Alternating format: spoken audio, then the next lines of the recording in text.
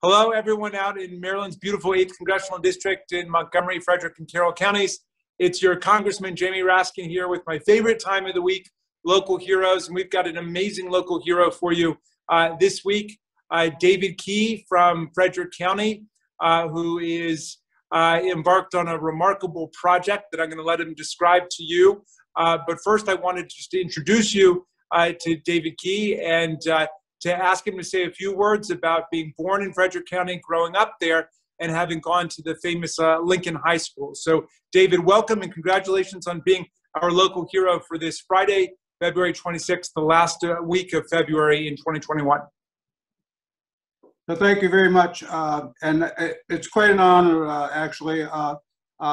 And when you learn about AARCH, you realize that the heroes are not me. It's the many volunteers who make AARCH work. So just that clarification. But anyway, all right, and we should tell people that AARCH is the African American Resources Cultural Heritage Society of Fredericksburg, Frederick, Maryland. Frederick, Maryland. That's correct. Okay.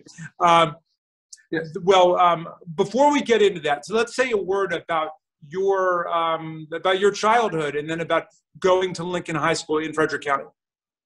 Sure. I grew up in a large family. I have 10 brothers and sisters, and several additional foster brothers and sisters as well.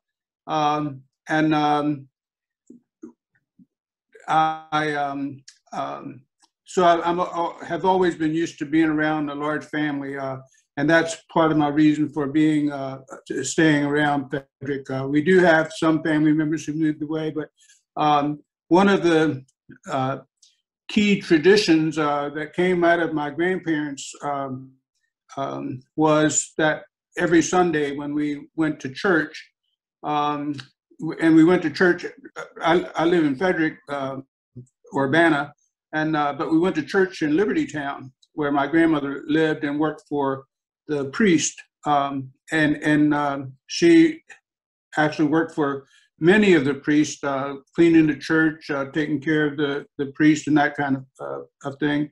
But anyway, after church, we always gathered in her yard, and the extended family, my cousins and nephews, uncles, and aunts all met and had dinner after church, and it was just a tradition that we were so used to that once my grandparents passed away, my mother and father carried on that tradition here, and I actually live in the house that I moved to when I was 5. So wow, that's amazing. Well, I'd love to come see that house someday. But tell us about going to Lincoln High School. And so you graduated in 1960, but it was still in an all-black high school at the point at which you went there, right?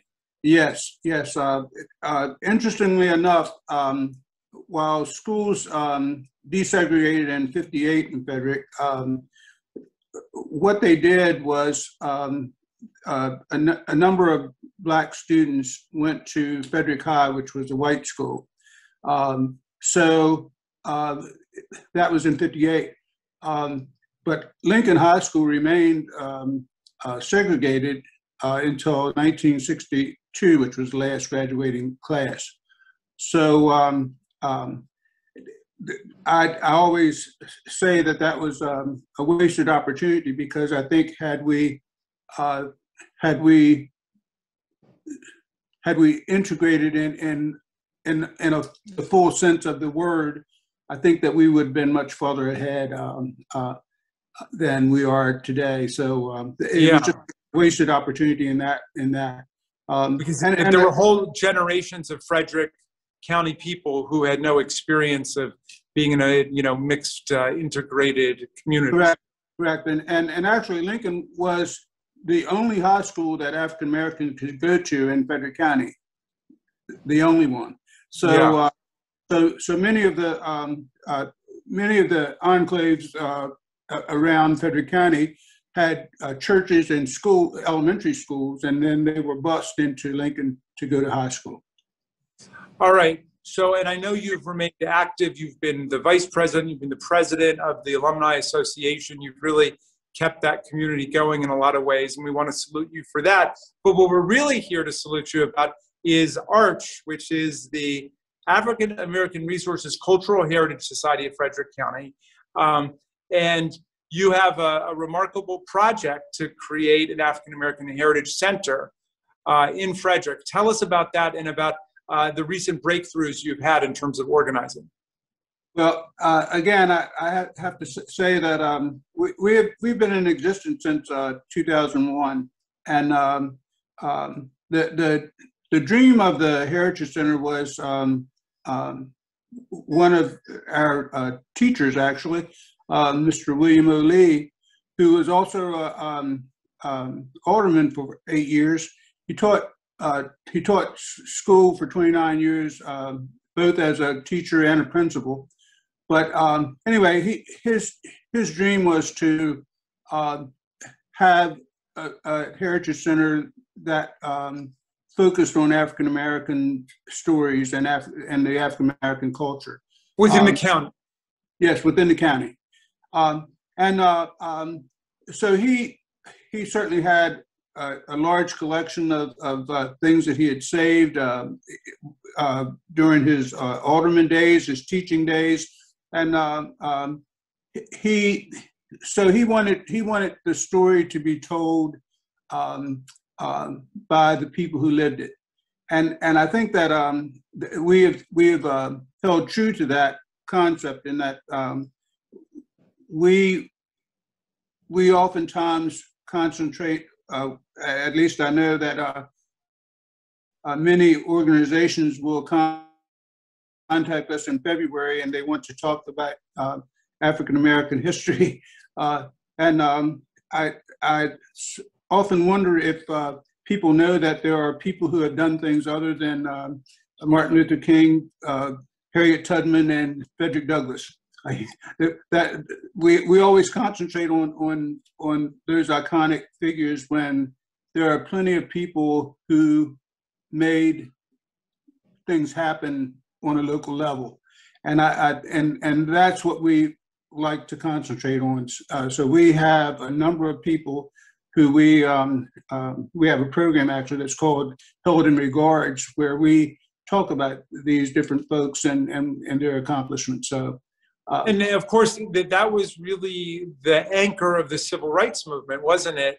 All of the local action that was taking place through traditional groups like the NAACP, as well as SNCC and CORE and SCLC, but the local organizing. And there are all of these heroes, the kinds of people you're talking about who served on the local boards of education, who served on the county commissions, who struggled to make life better at the local level. Absolutely, and we have a number of those folks here. Mr. Lee happened to be one of them. Mr. Lord Nickens, who was the president of the NAACP, and Stephen Gordon. We have a whole host of people who certainly played a major part in those issues. All right, well, before we break, give us a vision of what the Heritage Center will be like when we actually get to go there, because I understand that it's actually a place now, right? Yes, actually, the city of Frederick, like I said, we started out as an all-volunteer group, and what we did in the past was we just put together different displays and presentations, and we just took them out to the community or wherever we could present, churches, schools, organizations, and then we partnered with different other organizations to carry that on, and so we concentrate very much so on having it to be a community venture. So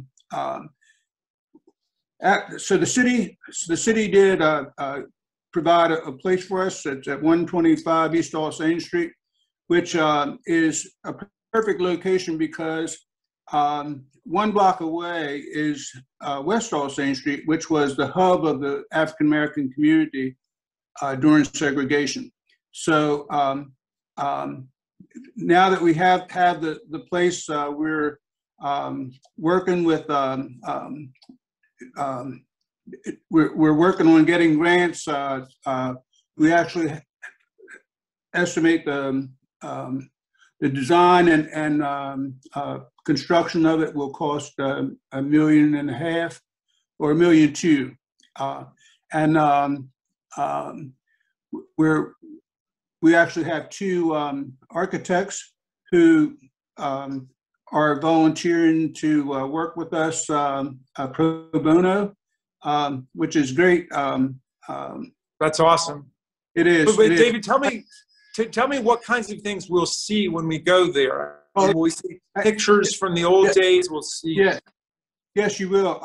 We have a number of we want to concentrate a lot on All Saints Street, which again I said was the hub of the African American community. We have and on that street, you know, every possible need that the African Americans had was on that street: barbershop, beauty parlors, hospital, churches, stores, you name it. And that's because all of the stores weren't open to African Americans in Frederick at that time. So we actually have one of the barber chairs of the old barbershop. And actually, a neat story about that is that chair is the very chair that I used to get my hair cut when I was a kid. Wow. But yeah,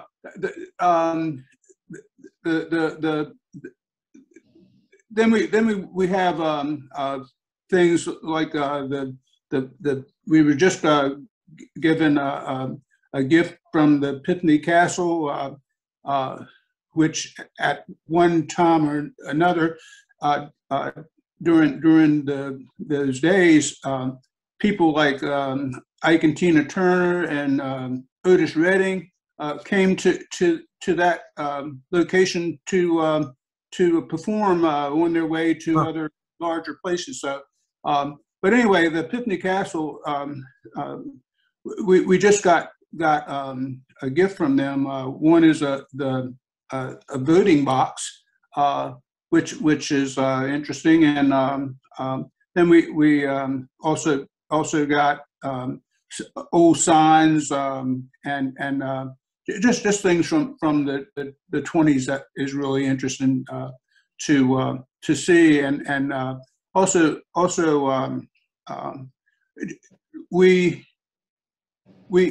we talk about the old churches, schools, all of those things. And we try to do it in a way where you're actually able to see the disparity and the buildings and I think that in seeing those things you get a better idea of why it's so important that we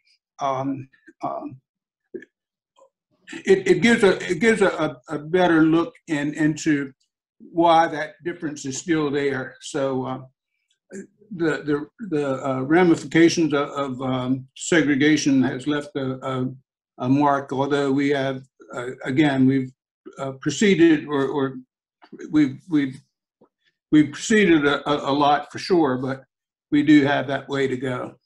Well, David, this is a beautifully moving way for us to help celebrate African American History Month.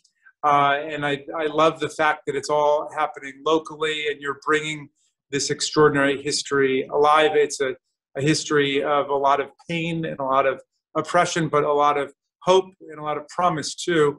And so I just want to thank you for what you've done. For that, you are our local hero, you and AARCH. And I know that you always want to bring in everybody else who's helping. It's been a community effort, but we really do salute you, we praise you, and we commend you for what you've done. Thank you very much. Really appreciate it.